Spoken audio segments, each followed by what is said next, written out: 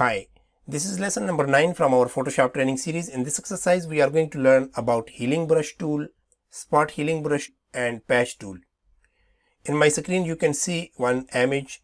This type of image you can download from the Google, or if you have some old picture in your home, you can just take a photo with your mobile or scan it, save in your computer, open up in Photoshop, and you can use for practice. In this image, you can see there is some scratches in the background and there is some damages on the face. It's a simple and light repair, and I think it's the best image for beginners to understand the functionality of that tools. In my toolbox, spot healing brush is selected. If I will click and hold, here we can see the healing brush tool, spot healing brush and patch tool. We will make comparison between clone stamp tool and healing brush tool. We learned about clone stamp tool in our previous lesson. Let's select the functionality of the clone stamp tool is it will take the sample from one specific area and copy it to the destination as it is. In our image here we have dark area and here we have light. If we want, we can create new layer for that. And if you are going to clone in new layer, make sure that all layers is selected here. So if I will take the sample from this area, by pressing Alt key, I will click and try to remove this spot. But you can see clearly this area becomes dark.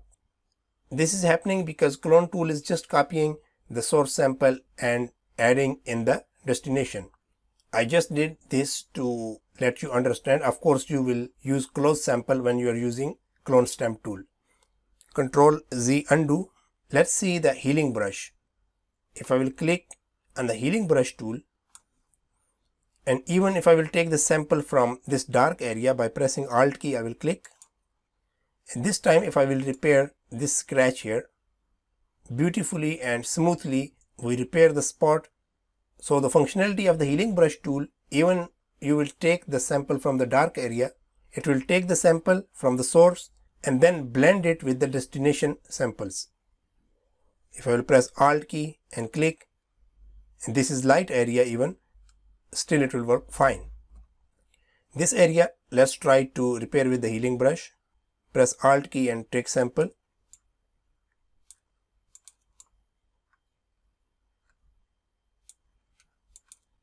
That is okay. This how healing brush is different from clone stamp tool. Now the next tool we have here is spot healing brush. It is selected. The functionality of the spot healing brush tool is it will take the sample around the target. Let's say here we have a spot alone, and if I will click, I don't need to press Alt key or any other button from the keyboard. I will just click on this spot and Photoshop will take the close sample around and it will repair the spot.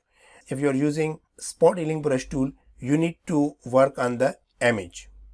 Using healing brush tool, you can clone the area in the new layer, but spot healing brush will work with the image. So I will come back to the image. If I will click here with the spot healing brush, it will detect the area around the target. I don't need to press anything from the keyboard. Simply I need to click, but make sure that the image is selected. Here in this area we have more scratches and they are close to each other. So it is good idea to use healing brush tool or patch tool. Let's try healing brush. And if you are using healing brush, you can use the new layer. This is what we used before. Press Alt key.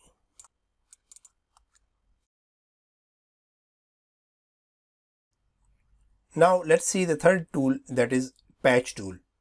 Here we have patch tool. It is selected, and make sure that patch source from destination is selected. The functionality of the patch tool is you need to just make selection around the area and drag to the source. And another thing, while using patch tool, you need to click on the image. Clone stamp tool and healing brush tool you can use on the new layer, but patch tool, once again, it is similar to the spot healing brush tool. You need to click on the image, simply drag the selection around and move to the clean area You can continue.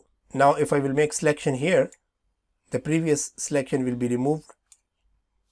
Click and drag. In our image, there is some damages on the face. This is also possible with the patch tool. I will just make selection around and move it to the clean area.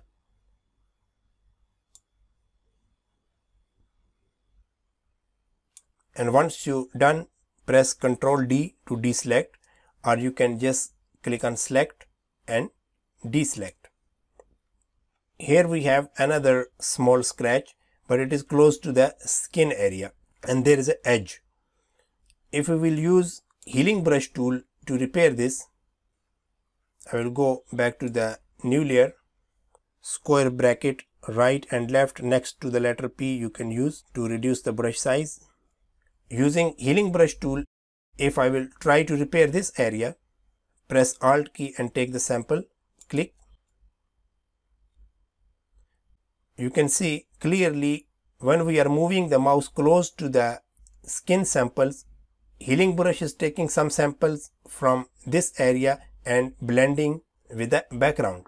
So in this case, healing brush tool is not suitable. Let's go back, Ctrl Z. Here we can use clone tool. Let's select the clone stamp tool. I will reduce the brush size and take sample by pressing Alt key and simply click and drag. You can see even I am close to the edges, but still perfectly the area has been cloned, because clone tool is just copying the sample from the source and adding in the destination without blending the area around. So it is really important for you to know the basic functionality of these tools. So in your image in different area, you can decide that where and which tool you will use to work on. You can open similar image in Photoshop and try to practice healing brush tool, spot healing brush tool, patch tool. Use also clone stamp tool if needed.